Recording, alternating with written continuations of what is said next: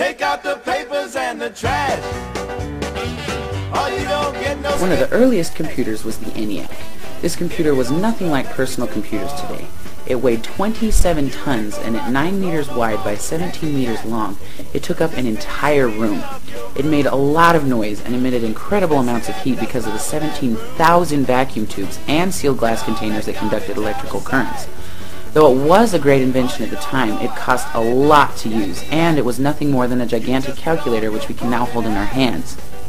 This computer led to the development of personal computers such as the Apple II in 1977 and the IBM PC in 1981. All of these developments led to what we know today as computers. Nowadays, computers can do almost anything. They can do everything from edit and produce videos and home movies to animation. You can play realistic-looking games on your computers, communicate in seconds to anyone in the world, even watch TV. All of this is great, but what makes up what we call the computer, and what does everything do?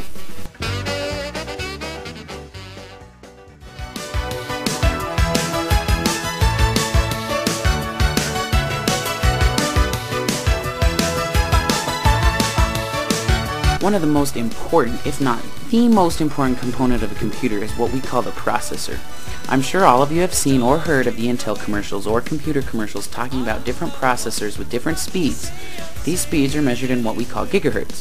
1 gigahertz is equal to about 1 billion calculations per second. A calculation is the math that the computer does to open a program, run a game, move your mouse, cursor, anything like that. The faster your computer's speed, the more it can do and the faster it can do it. However, with faster speeds, you get more heat being produced by these chips. Because of this heat, you can't really see the processor when you open up your computer case because of what we call a heat sink. These heat sinks usually have a small fan over the top of them. When the fan blows down, the fins circulate and vent the air around the processor, cooling it down, making the processor run more efficiently. As a little side note, computers like it cool. If things get too hot, that's when computers start to crash, overheat, or even completely ruin themselves if they get too hot. This is usually why computers have 2 or 3 fans. Some are even cooled by water. This allows them to run efficiently and get the speed from the processors that you or your parents paid for.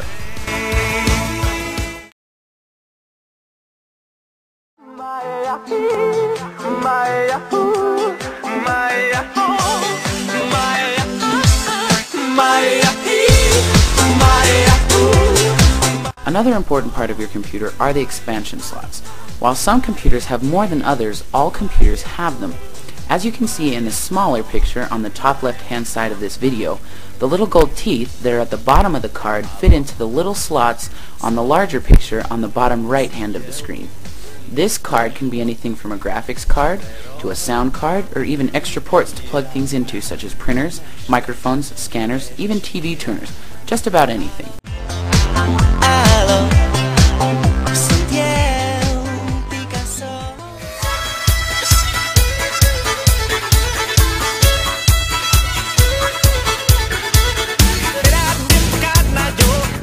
Something else that is absolutely crucial to the running of your computer is what we call RAM, or memory.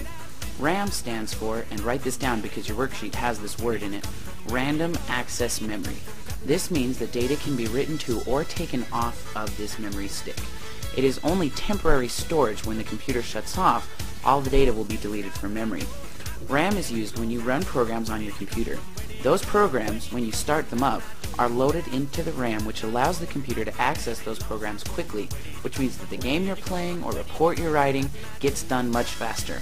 However, once you close the program or turn off the computer, the data is deleted from memory so that other programs can be run.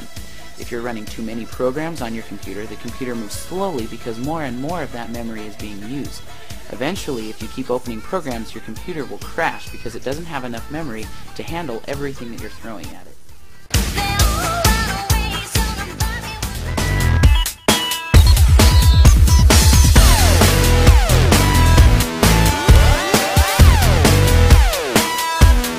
Another important component of the computer that you can actually see from the outside are your CD and DVD drives.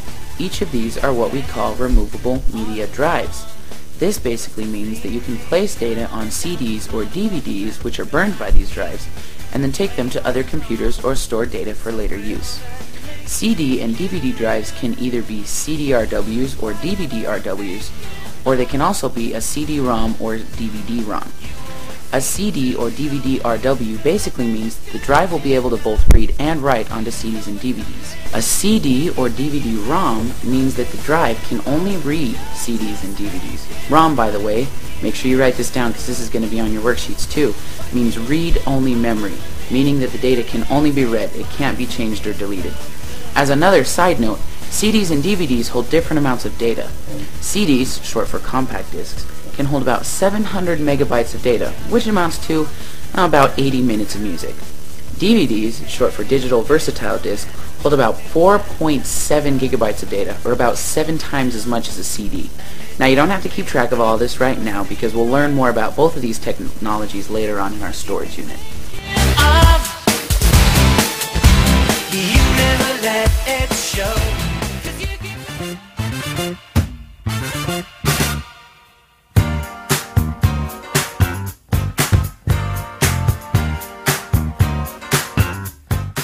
Lastly, we come to the devices that you use to interact with your computer. The first type of devices are input devices.